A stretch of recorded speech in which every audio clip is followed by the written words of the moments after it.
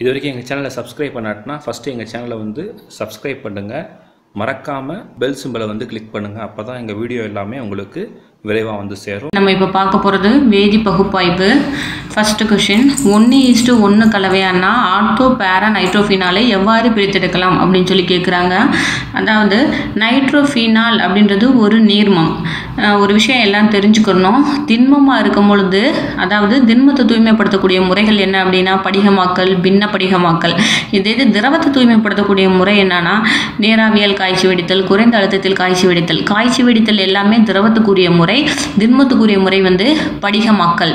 அதே மாதிரி இப்போ லேட்டஸ்ட்டாக வாயுவை வந்து தூய்மைப்படுத்தணும் அப்படின்னா குரோமோட்டோகிராஃபி யூஸ் பண்ணுறாங்க. திண்மமாக இருக்கட்டும், திரவமாக இருக்கட்டும், வாயுவாக இருக்கட்டும், குரோமோட்டோகிராஃபி மெத்தடை யூஸ் பண்ணி இப்போ வந்து தூய்மைப்படுத்துகிறாங்க லேட்டஸ்ட்டாக. இப்போ நம்ம கேட்டிருக்க கொஷின் பாருங்கள், ஆர்த்தோ நைட்ரோஃபினாலை எவ்வாறு பிரித்தெடுக்கலாம்? ஆர்த்தோ நைட்ரோஃபினால் ஒரு நீர்மம். அப்போ அதை எந்த முறையில் வந்து தூய்மைப்படுத்தலாம்னா காய்ச்சி வடித்தல். அடுத்த கொஷின் பார்ப்போம். ஒரு கலவையில் உள்ள பென்சோயிக் அமிலம் மற்றும் நாப்தலீனை பிரித்தெடுக்கும் முறை அப்படின்னு சொல்லி கேட்டிருக்காங்க. அதாவது இதில் பார்த்தீங்க அப்படின்னா நாப்தலின் வந்து வேகமாக ஆவியாகக்கூடியது, ஆனால் பென்சோயிக் அமிலம் வந்து ஆவியாகாது. அப்போ வேகமாக ஆவியாகக்கூடியதை பிரித்து எடுத்துகிட்டு அதுக்கப்புறம் பென்சோயிக் அமிலம், மீத இருக்க பென்சோயிக் அமிலத்தை வந்து நம்ம பிரித்து எடுத்துக்கலாம் அந்த கலவையிலேருந்து. இப்போ நாப்தலினை தூய்மைப்படுத்தக்கூடிய முறை என்னது அப்படின்னா பதங்கமாதல். ஓகே, ஸோ ஆன்சர் வந்து பதங்கமாதல். பதங்கமாதல் முறையில் நாப்தலினை முதல் பிரித்து எடுத்துகிட்டு அதுக்கப்புறம் மீது இருக்கக்கூடிய பென்சோயிக் அமிலத்தை நம்ம பிரித்து எடுத்துக்கலாம். கரிம சேர்மத்தில் உள்ள கார்பன், ஹைட்ரஜன், நைட்ரஜனுடைய அளவு அவங்க கொடுத்துட்டாங்க. எனில் அதன் சுருக்கிய விகித வாய்ப்பாடு என்ன அப்படின்னு சொல்லி கேட்டிருக்காங்க.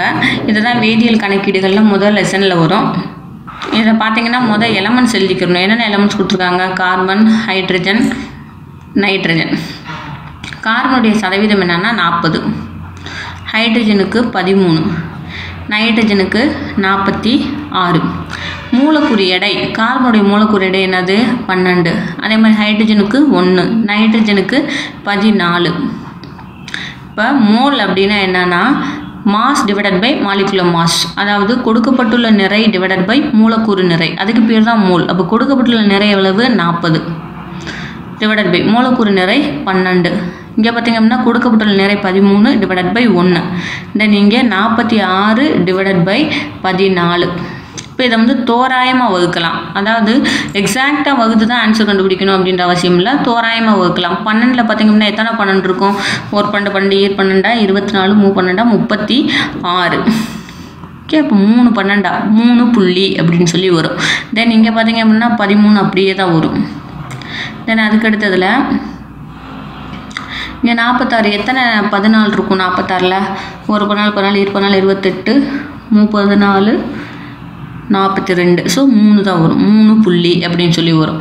ஓகே, இப்போ சுருக்கிய விகித வாய்ப்பாடுனா என்னென்னா இதில் இருக்கிறதுலே எது லோவஸ்ட் நம்பரோ அந்த நம்பரால் வகுக்கணும். அதுதான் சுருக்கிய விகித வாய்ப்பாடு.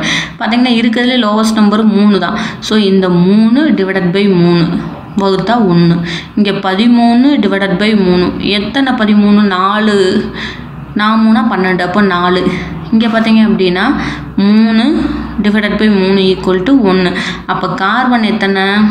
ஃபார்முலா எழுதுகிறேன். கார்பன் வந்து 1, ஹைட்ரஜன் வந்து 4, நைட்ரஜன் வந்து 1. அப்போ நம்மளுடைய சுருக்கிய விகித வாய்ப்பாடு என்னது? CH4N. ஆக்சுவலாக இது என்ன காம்பவுண்ட் அப்படின்னா நைட்ரசோமீத்தேன், CH2N2. இதுதான் அந்த காம்பவுண்ட். நம்மளுக்கான ஆன்சரில் என்ன கொடுத்துருக்காங்கன்னா CH4N கொடுத்துருக்காங்க. So see the answer. தென் அடுத்த கொஸ்டின் பார்ப்போம். கெல்டால் முறை மூலம் எதனை தயாரிக்கலாம்? இந்த முறை கெல்டால் முறை மூலம் எதனை தயாரிக்கலாம் கேட்டிருக்காங்க. இந்த முறை எதுக்கு பயன்படுதுன்னா நைட்ரஜனை கண்டுபிடிக்க பயன்படுது. So nitrogen. தென் அடுத்த கொஸ்டின் பார்ப்போம். லாசிகன்ஸ் வடிசாறு சோதனை மூலம் எதனை கண்டறியலாம் அப்படின்னு சொல்லி கேட்டிருக்காங்க. லாசிகன்ஸ் வடிசாறு சோதனை மூலம் நம்ம நைட்ரஜனை கண்டுபிடிக்கலாம், சல்ஃபரை கண்டுபிடிக்கலாம், ஹாலஜன்ஸை கண்டுபிடிக்கலாம். ஸோ இதில் இருக்க அத்தனையுமே ஆன்சர்ஸ் தான். லாசிகன்ஸ் லசனைஸ் டெஸ்ட் அப்படின்னு சொல்லி ஆங்கிலத்தில் சொல்லுவாங்க. லாசிகன்ஸ் வடிசாறு மூலம் எதனை கண்டுபிடிக்கலாம்னா இது 3யுமே கண்டுபிடிக்கலாம். ஸோ ஆன்சர் வந்து ஆல். அடுத்த கொஸ்டின் பார்ப்போம். பிரஷியன் நீளம் எவ்வாறு உருவாகிறது அப்படின்னு சொல்லி கேட்டிருக்காங்க. முதல் பிரஷியன் நீளம் அப்படின்னா அதனுடைய மூலக்கூறு வாய்ப்பாடு என்னன்னு நம்மளுக்கு தெரியணும். அதனுடைய மூலக்கூறு வாய்ப்பாடு என்னன்னா Fe4 FeCN4 times divided by thrice. இதுதான் வந்து அதனுடைய மூலக்கூறு வாய்ப்பாடு. இந்த மூலக்கூறு வாய்ப்பாடு வர மாதிரி எங்கே இருக்குது அப்படின்னு சொல்லி ஆன்சர் பாருங்கள். இப்போ பார்த்தீங்க அப்படின்னா FeCN 4 times இது இருக்குது. தென் இங்கே வந்து ஃபெரஸ் சல்ஃபேட் இருக்குது. இங்கே நான் இது என்ன எதுக்கு எழுதியிருக்கேன் அப்படின்னா, அவங்க கொடுத்துருக்கக்கூடிய ஆன்சரில் ஃபெரிக்ளோரைடு கிடையாது. ஒரிஜினல் ஆன்சர் என்ன அப்படின்னா ஃபெரிக்ளோரைடு வித் சோடியம் ஃபெரோசைனைடு, இதுதான் வந்து ஒரிஜினல் ஆன்சர். அவங்க ஃபெரிக்ளோரைடு கொடுக்காம ஃபெரிக்ளோரைடு பதிலாக என்ன கொடுத்துருக்காங்க அப்படின்னா ஃபெரஸ் சல்ஃபேட் கொடுத்துருக்காங்க, ஃபெரிக் சல்ஃபேட் கொடுத்துருக்காங்க. அப்படியும் கொடுக்கலாம். நம்மளுக்கு தேவை என்ன அப்படின்னா Naக்கு பதிலாக Fe வரணும். ஃபெரிக்ளோரைடாக இருந்தாலும் ஃபார்ம் ஆகும், ஃபெரிக் சல்ஃபேட்டாக இருந்தாலும் ஃபார்ம் ஆகும். ஸோ ஆன்சர் பார்த்தீங்க அப்படின்னா வந்து பிரஷியன் நீலம் அப்படின்னா அதோடைய ஃபார்முலா என்னன்னு தெளிவாக தெரிஞ்சுக்கணும். Fe4 Fe3 அப்படின்னா அது பேர் பிரஷியன் நீலம். அது தெரிஞ்சுட்டு அதுக்கப்புறம் ஆன்சருக்கு வந்தீங்க அப்படின்னா ஈஸியாக கண்டுபிடிச்சிடலாம். ஏன்னா அணைவு சேர்மம் இதில் மட்டும் தான் ஃபார்ம் ஆகுது, மற்ற 3லையுமே ஃபார்ம் ஆகலை. அப்போயே நம்ம ஆன்சர் கண்டுபிடிச்சிடலாம் B.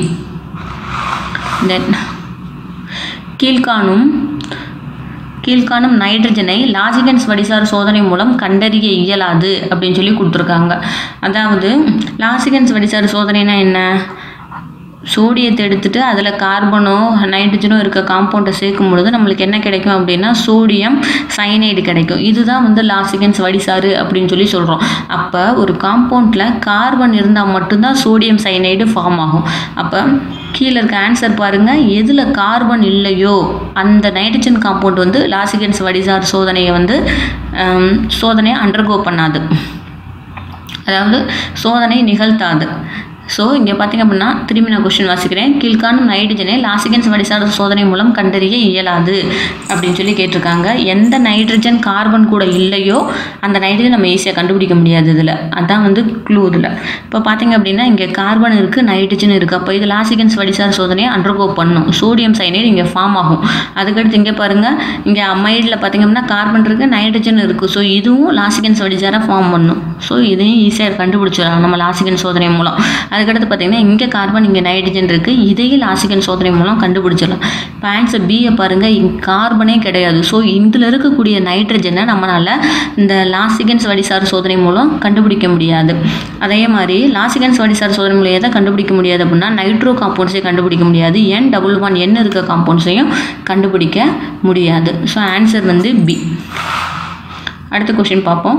சோடியம் இணைப்பு சோதனையில் நைட்ரஜன் எவ்வாறு மாற்றப்படுகிறது? சோடியம் இணைப்பு சோதனை, லாசிகன்ஸ் வடிசாறு சோதனை, லெசைனஸ் டெஸ்ட் இதெல்லாமே ஒன்று தான். அப்போ சோடியம் இணைப்பு சோதனைனா சோடியத்தை சேர்க்குறோம், sodium plus carbon plus nitrogen, sodium cyanide. Sodium இணைப்பு சோதனைனா நைட்ரஜன் எப்படி மாறுது, சோடியம் சயனைடாக மாறுது. ஸோ ஆன்சர் வந்து பி. அடுத்த கொஸ்டின் பார்ப்போம். இது மாதிரி ஆல்ரெடி ஒரு மாடல் பார்த்தாச்சு, இருந்தாலும் நம்மளுடைய தெளிவுக்காக கரிம சேர்மத்தில் கார்பன் 40%, ஆக்சிஜன் 53%, ஹைட்ரஜன் 6.6% எனில் அதன் சுருக்கிய விகித வாய்ப்பாடை காண்க அப்படின்னு சொல்லி கேட்டிருக்காங்க. எலமெண்ட் பார்த்தீங்க அப்படின்னா கார்பன், ஆக்சிஜன், ஹைட்ரஜன். கார்பன் எவ்வளோ இருக்குது 40, ஆக்சிஜன் எவ்வளோ இருக்குது 53, ஹைட்ரஜன் எவ்வளோ இருக்குது 6. தென் பார்த்தீங்கன்னா மூலக்கூறு எடை கார்பனுக்கு 12, ஆக்சிஜனுக்கு அணையன் அப்படியே டபுள் ஆக்குங்க, அதான் மூலக்கூறு எடை. ஆக்சிஜனுக்கு 8 16, தென் ஹைட்ரஜனுக்கு 1. மோலில் என்னது மாஸ் டிவைடன் பை மாலிகுலர் மாஸ், அதாவது கொடுக்கப்பட்டுள்ள நிறை டிவைடன் பை மூலக்கூறு எடை, அதுக்கு பேர் தான் mole. So 40 டிவைடன் by 12, 53 டிவைடன் by 16, then 6 டிவைடன் by 1 6. இப்போ 40ல் எத்தனை 12 இருக்கும், ஒரு 12 12 24 3 36, அப்போ 3 12 இருக்கும். தோராயமாக நான் எழுதுகிறேன், எக்ஸாக்ட் ஆன்சர் எழுதலை. டுவெல்ட்டு அதே மாதிரி 16, 53ல் எத்தனை 16 இருக்கும், 16 3 போட்டு பார்க்கலாம். 16 3 6 18 8 மிச்சம் ஒரு 4 48. அப்போ வந்து இங்கேயும் வந்து 3. தென் அதுக்கடுத்துல பார்த்தீங்கன்னா 6 டிவைடட் பை 1 6. சுருக்கிய விகிதம்னா இருக்கிறதுலே எந்த சின்ன நம்பர் இருக்கோ அதை வச்சு எல்லாத்தையும் வகுத்து விடணும். அப்போ 3 டிவைடட் பை 3 தான் சின்ன நம்பர். தென் இங்கே வரும்பொழுதும் 3 டிவைடட் பை 3 6 டிவைடட் பை 3. இங்கே 3 டிவைடட் பை 3 1, 3 டிவைடட் பை 3 1, இங்கே ஒரு 3 3 3 6. அப்போ ஃபார்முலா என்ன அப்படின்னா கார்பன் எத்தனை இருக்குது 1 தான் இருக்குது. So carbon 1. ஆக்சிஜன் எத்தனை இருக்குது 1 தான் இருக்குது. ஹைட்ரஜன் எத்தனை இருக்குது 2 இருக்குது. ஸோ ஹைட்ரஜன் வந்து 2 இருக்குது. ஃபார்முலா பார்த்தீங்கன்னா CH2O, அதாவது ஃபார்மால்டிஹைட் HCHO. நமக்கு அவங்க கொடுத்துருக்கிறது வந்து HCHO. ஆன்சரில் பாருங்கள் CH2O தான், அவங்க CH2O ஃபார்மில் தான் கொடுத்துருக்காங்க. A answer. தொடர்ந்து எங்கள் சேனல் பார்த்துக்கிட்டே இருங்க. வீடியோ பிடிச்சிருந்தா சப்ஸ்கிரைப் பண்ணுங்கள். தேங்க்யூ.